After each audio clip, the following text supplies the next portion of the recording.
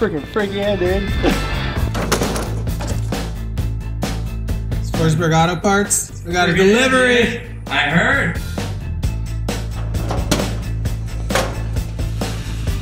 Stuff up now. The merchandising pro at work. Dude, I know what my next job's gonna be. Putting in my application today. Freaking Domino's, dude. Do you know how mad I'm gonna be when someone comes and takes something out of here? Right here, toilet bowl cleaner. Get him a bottle of spray nine. Spray Stat. nine, that's a Boom, bottle stat. right there, Right dude. there. That'll do it.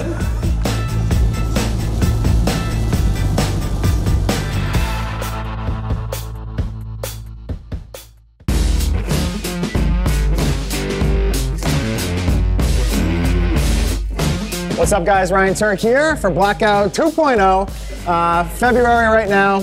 We are in the beginning stages of developing a new livery for the car. We have Nico Ornamental Conifer, who has laid down a bunch of different stripes. This is kind of the beginning stages, kind of just get a feel for what it's gonna look like with the process and thoughts that he has in his head. So the GT4586 red is what we're going for. Everything's kind of broken up into different panels. So as you can see on the door, we have this big square section broken out for a gum out, so that's going to be different shades of color in here, but majority red.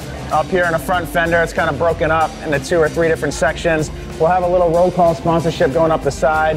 When everything gets laid on, we're going to see how it all ends up and looks, but I think it's going to be sick and you guys are going to love it, so I can't wait to get it done. Hopefully have it before March, and we are ready to rock because I can't wait to drive this thing. It's already been too much work, I just want to drive it.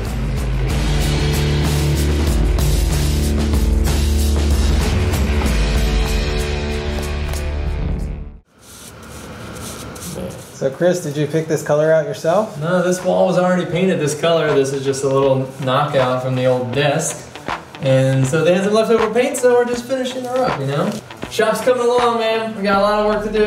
We got painting to do. We got drywall to hang. We got lifts to put up. We got racks to put up. We got freaking cars to work on. Bunch of freaking paint on my hands, bro. Why are you making me do all this manual labor?